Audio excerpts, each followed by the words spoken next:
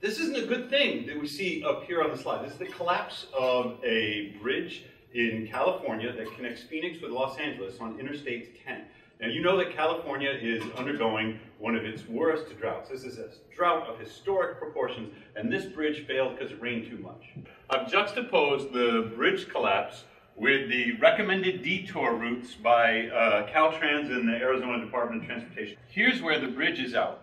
To get around this bridge failure requires you to go through places that don't even rate as the middle of nowhere. The trucking industry estimated that trucking alone, never mind passenger vehicles, that this bridge was costing them $2.5 million a day. So this is the kind of infrastructure failure that we don't consider a catastrophe. This isn't Hurricane Sandy. This is just failure of routine maintenance. This bridge was inspected, and people were like, okay, it looks good. They just failed to catch the scouring that would happen under fast flow conditions to the supports that hold this bridge up.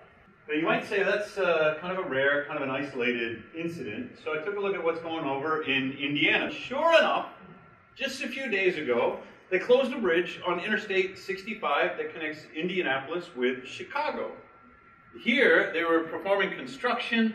The construction involved driving some piles. The piles pierced a clay layer that opened up the sand below to, guess what? Scouring. It's the exact same failure on the exact same infrastructure. So now that we have two incidents, one in my home institution, one in my former institution, guess what? We have another detour map. This is what we call adaptation. It's not quite as bad. At least there's cornfields to drive through in Indiana, but the detour is, I can't say equally as expensive because I don't know. I-65 is a lot more congested than I-10 is, but the detour isn't quite as long.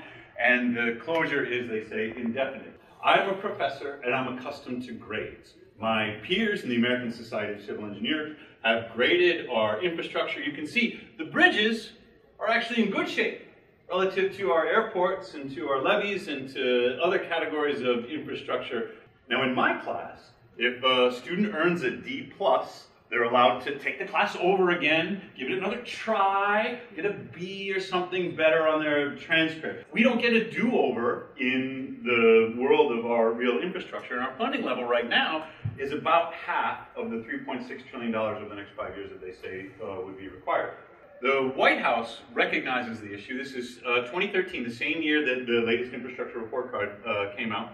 And the presidential policy directives says it calls for a national unity of effort to strengthen and maintain secure, functioning, resilient, critical infrastructure. Sure enough, the national academies recognize this. We have our report from the National Research Council, Disaster Resilience, to help us along in this direction.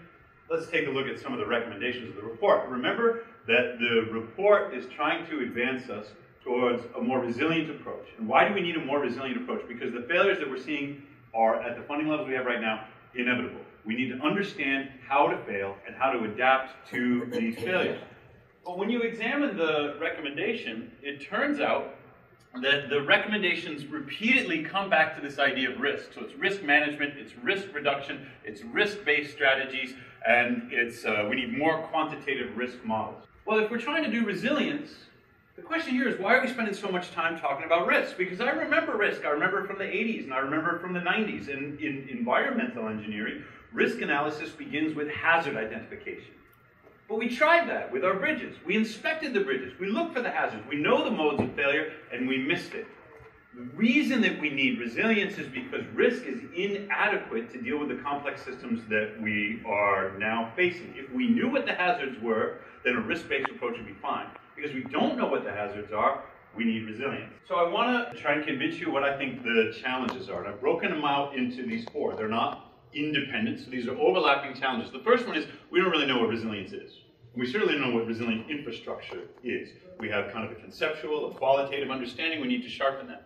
The second is that the interdependence of these infrastructure systems makes it very difficult for us to understand how they operate. We have experts in bridges, we have experts in hydrology, we have experts in water distribution systems. What we don't know is how these things interact with one another. We need to know that better. The third is that even where we do, even where the risk analytic tools and that risk paradigm suits us well, we don't have the incentives or the governance structures to apply it. And the fourth is this really difficult problem of socio-technical integration. And here is where I'm focusing my effort and I'm the most ignorant.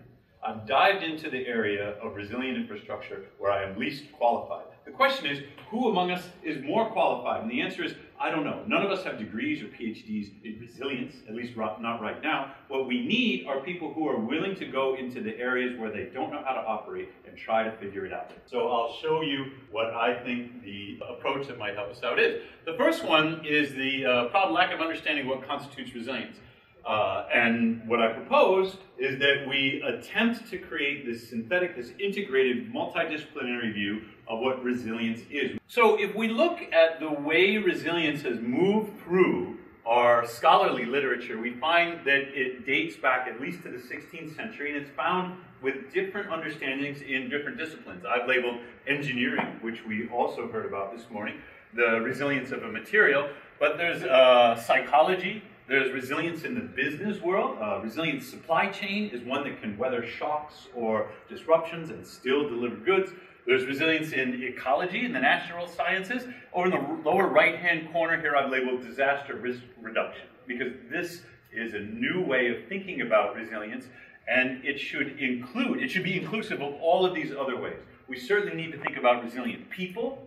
The evacuation buses don't drive themselves, for example. We need to think about resilient materials, resilient components, resilient engineering systems. We also need to think about resilient business models, and we need to be in harmony with the ecological systems in which we're embedded. So how do we do that? It turns out that words don't mean just one thing. What I've got here is a Google Ngram analysis. It shows the frequency of a word in the English language, that's the y-axis, over time.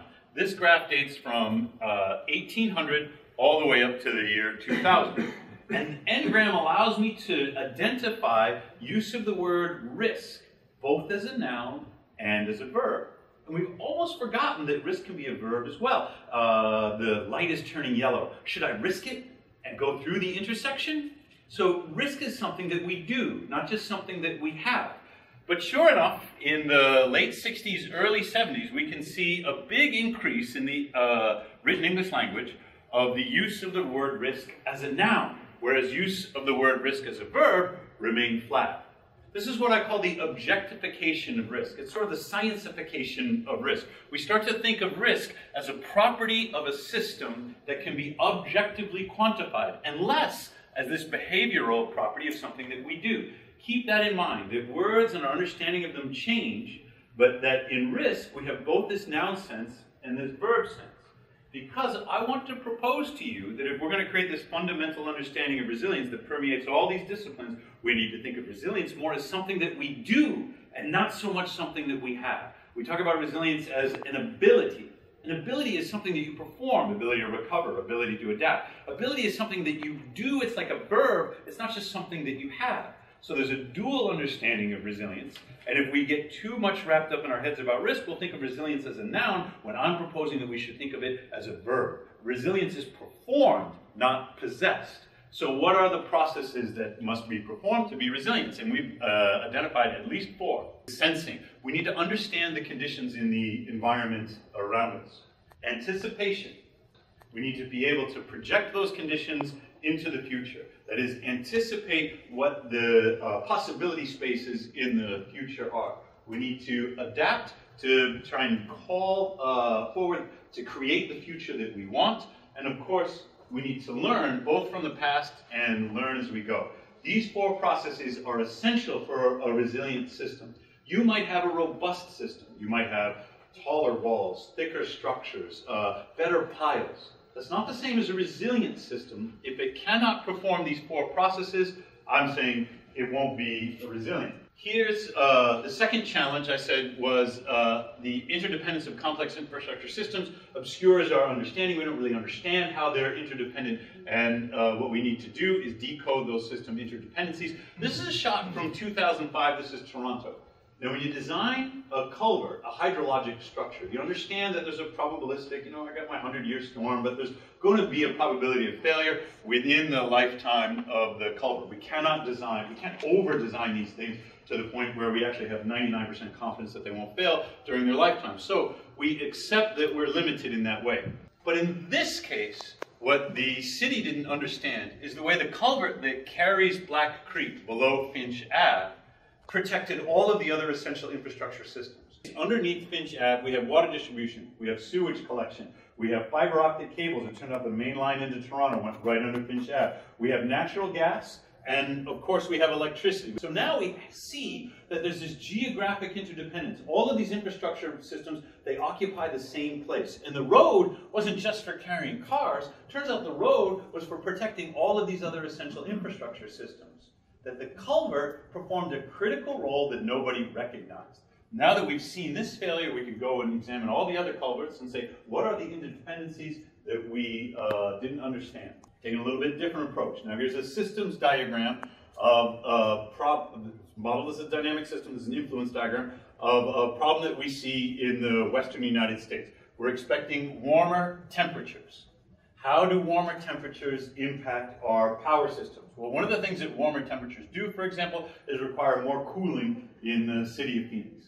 This makes sense. Well, what do we cool with? Well, of course, we cool with electricity. One of the things that warmer temperatures do is reduce power plant efficiency, because these power plants depend upon evaporative cooling. And the hotter the water that runs through the evaporative coolers, and the hotter the temperature is, the less thermodynamically efficient, the lower the Carnot efficiency of the thermal plant. Which, if that's okay, we'll use hydropower. But one of the things that the warmer temperatures do is they reduce the stream flows that generate hydropower. We say, well, that's okay, we'll bring electricity in from other areas. But one of the things that the warmer temperatures do is increase fire activity that interferes with the transmission of electricity. So now we're beginning to see this positive feedback loop. When we have the cooling crisis, we will also have the greatest risk of fire, the least hydroelectric power, and the least efficient evaporative cooling plant generation. All of this is like a massive conspiracy to create a cooling failure, an electricity failure in the city of Phoenix. Now, how does that work out for you when your air conditioning goes out at 127 degrees? People die. Okay, what's the third barrier? I said we don't have the incentive structures even when we do understand the problem. How often do offshore oil wells fail? How often should we be expecting a blowout? This shows from 1965 to 1995, and you tell me, this is the number of wells, and then the straight line is the number of blowouts. Sorry, the frequency of blowouts per 100. Do you see a trend? I don't see a trend. I mean, you'd have to be an optimist to say, oh, look at how much better it's getting recently. What this is telling us is that even as the safety procedures and the technologies and the sensing technologies have improved over these decades, the risks that we accept have gone up. We've gone to deeper waters, we've gone to more difficult geological conditions, and the frequency of blowouts has remained about the same. It was a matter of time before we experienced the deep water horizon. We know there are blowouts. We know that our response to these blowouts is extraordinarily difficult, and we do not have reliable mechanisms of responding.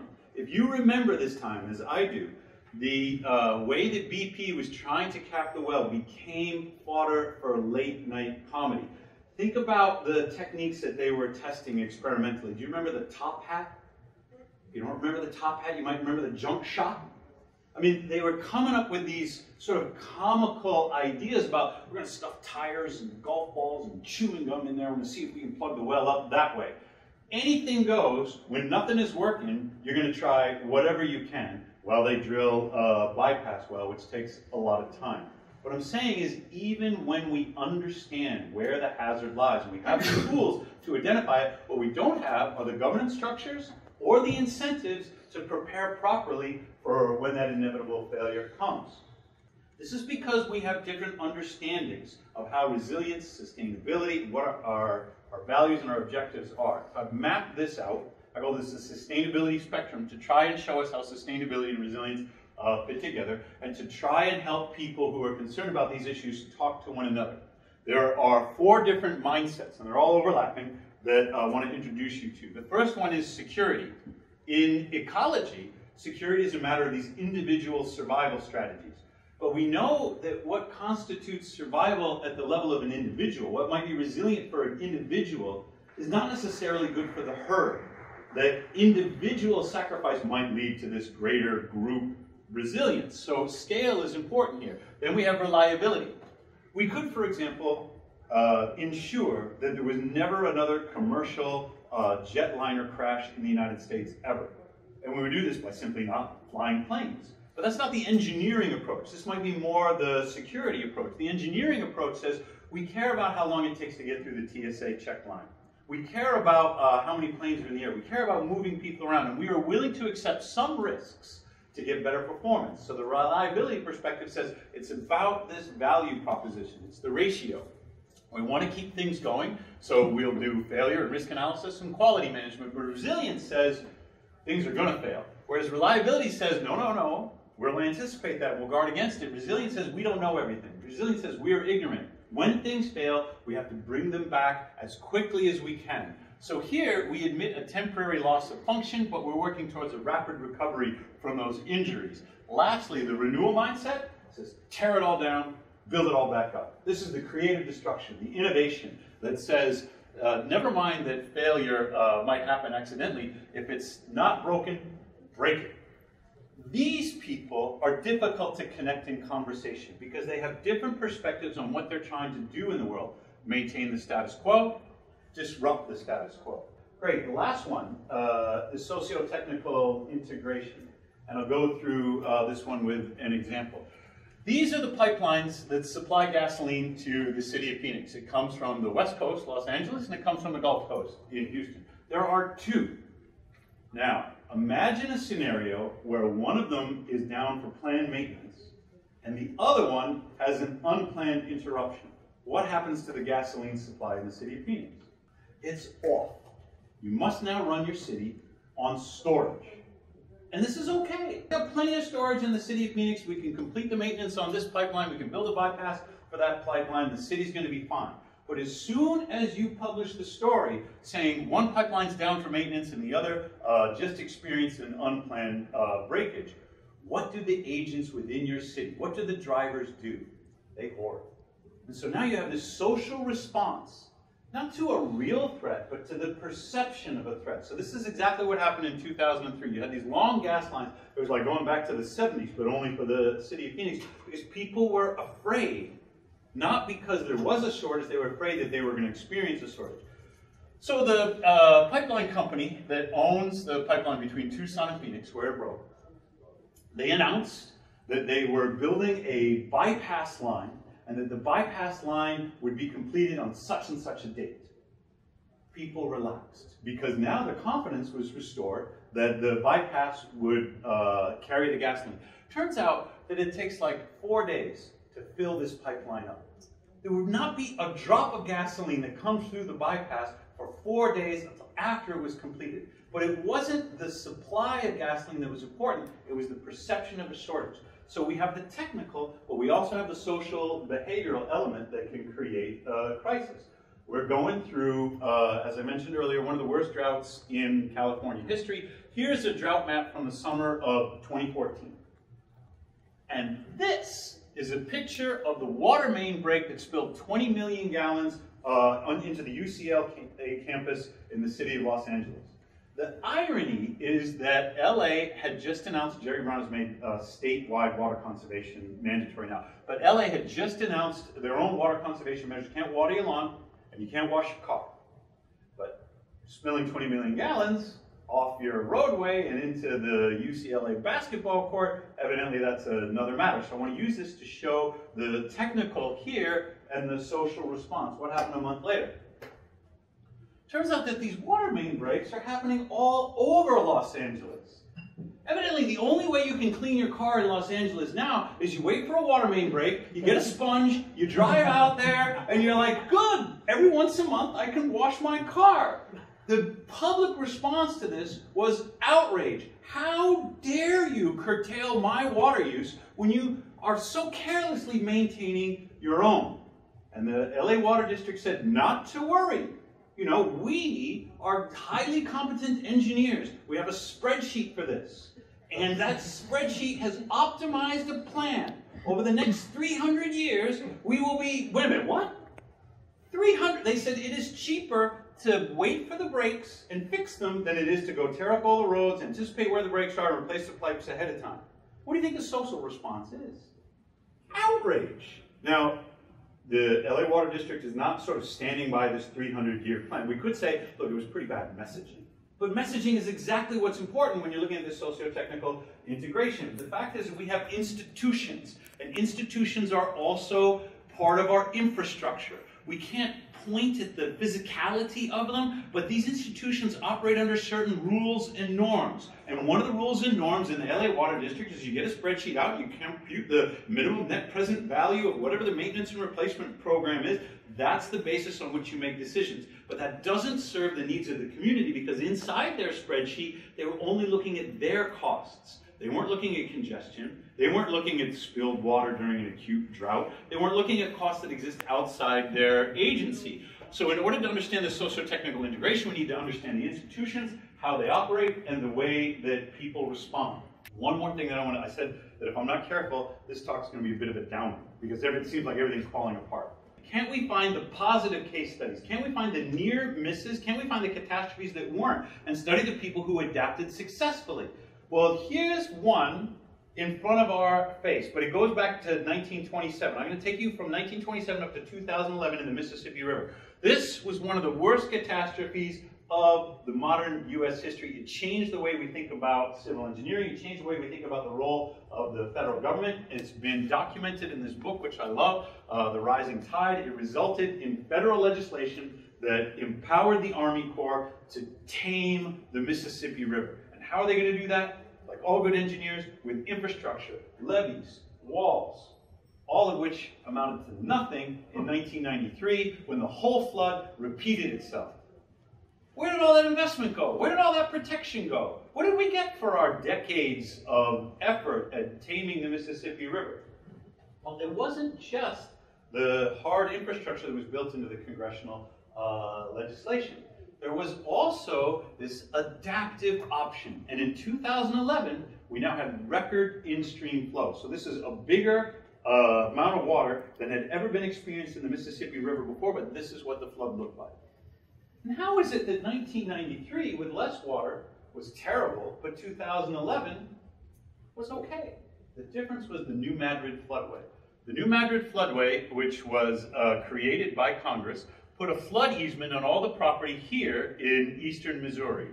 To activate the floodway, you blow up the levees. And by blow up, I mean with dynamite. I mean, that's like what the Army does, right? You allow the waters of the Mississippi River to inundate the floodway, thereby reducing the pressure both upstream and throughout this stretch of the river, as well as downstream, because you smooth out the crest of the river. Then you got to blow it up again in a couple other places once the river gets below the water that is impounded to let the water back out. This is the adaptive response.